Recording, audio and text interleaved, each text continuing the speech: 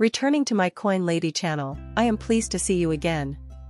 Currently, we are at a little over 54 cents.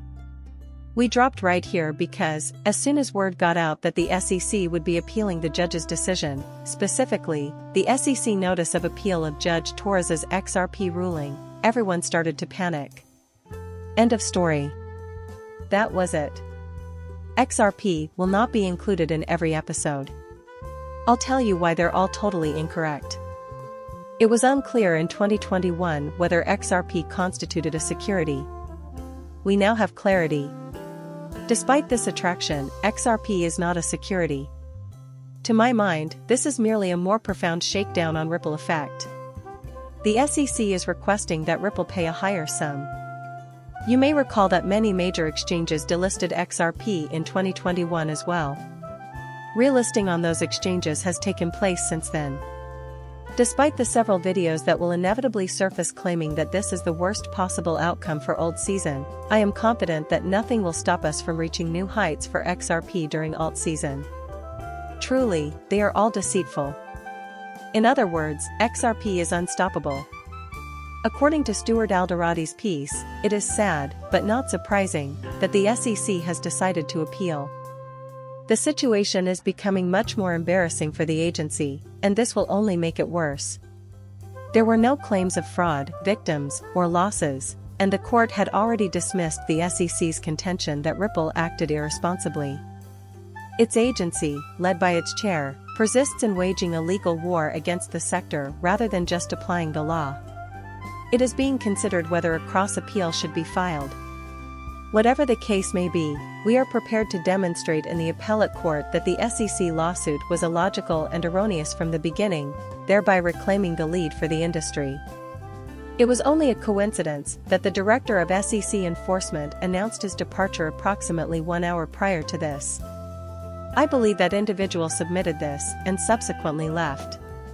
In a moment, I will elaborate on it. This is what Brad Garlinghouse said. Reasonable people like Gensler and the SEC would have abandoned this issue a long time ago.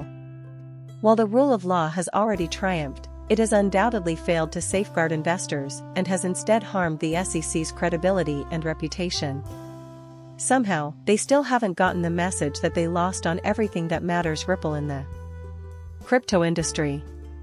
We will continue to fight this in court for as long as it takes.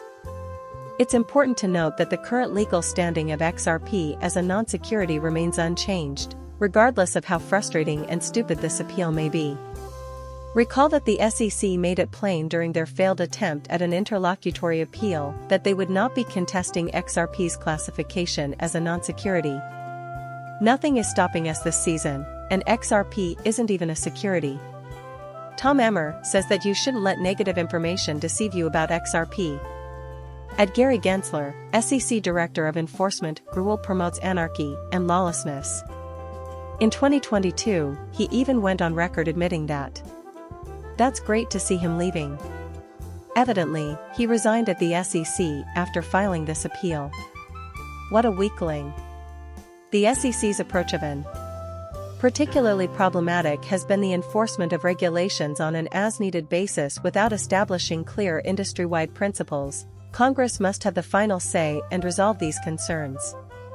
Congress, not the next US president, will decide the fate of cryptocurrencies. This is what I've been attempting to convey to you throughout. Disregard the political rhetoric coming from these leaders. Something needs to be done by Congress. On the other hand, Trump has promised to remove SEC head Gensler from his position on his first day in office and has changed his mind about Bitcoin, saying that the US will become the global crypto capital. Despite the attention-grabbing nature of these pledges, the president actually has very little control on the trajectory of digital assets. My repeated calls for action from Congress stem from the fact that they are the ultimate arbiters of crypto regulation. Gary doesn't need your letters anymore. Put down the yell. Stop him in his tracks. Rid him of the SEC.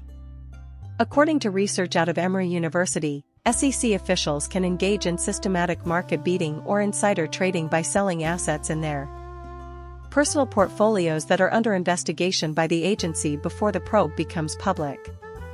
You have no idea how much corruption there is in the US government going on behind the scenes.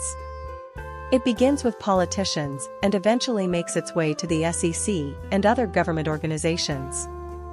For that reason, when these individuals take office, the fact that they manage to make millions of dollars while hardly having enough money to rub two nickels together is also unacceptable. For this reason, however, Nancy Pelosi is not being pursued by the SEC. The reason Nancy keeps amassing wealth in the stock market is because of this. Eleanor Tourette's voice is heard here. In my most recent article about Bitwise Invest's XRP ETF filing, I included this small secret. According to the website of the Delaware Division of Corporations, another entity, which is associated with Valkyrie Funds, formed an XRP ETF last week. The name of the entity is Canary XRP ETF. The Bitwise ETF wasn't the only one. Someone else had already filed this one. The current speculation is that the SEC will reject these ETFs due to the ongoing appeal. Although I have my doubts about it. The filings at the SEC led me to believe that they would not be appealing, to be honest. But that was where we went wrong. To be honest, I find this to be the most irritating aspect. To just get this done, Ripple is prepared to pay $125 million. The SEC should be content with the money and let things to progress without interfering. Contrary to popular belief, they must bind Ripple for as long as possible. Things are progressing at a breakneck pace, and this is occurring everywhere else in the globe at the same time. Crypto hubs are springing up all over the world, even in nations that wouldn't normally consider themselves to be crypto hubs. This simply goes to demonstrate how corrupt the US is. Here, it's all about pay to play, and they decide how much and how you can play. A bombshell was just dropped by Brad Garlinghouse. According to him, this is just the start for XRP and ETFs. Brad mentioned Bitcoin and Ethereum initially. The inevitable has to happen eventually. The continuous adoption and maturing of the crypto sector is marked by this action, which highlights the increasing trust and integration of digital assets like XRP into traditional finance. This feels like it's only the start.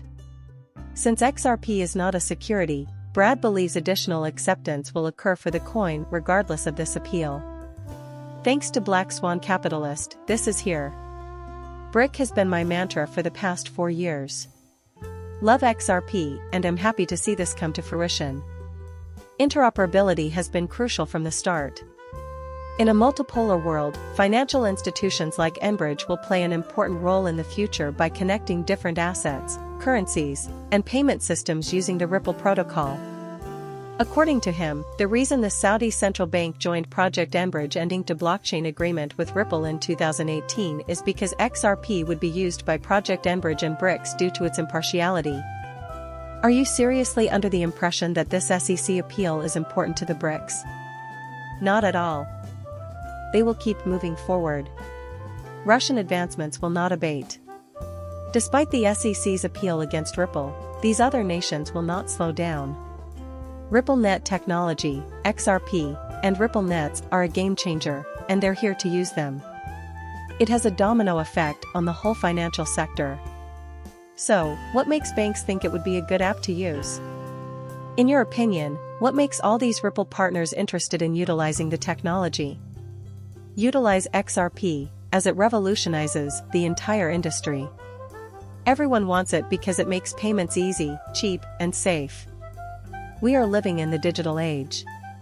By putting our money into the correct cryptocurrencies, we can join in on the action. I appreciate you taking the time to view my video. When you're done, hit that subscribe button and let me know what you think.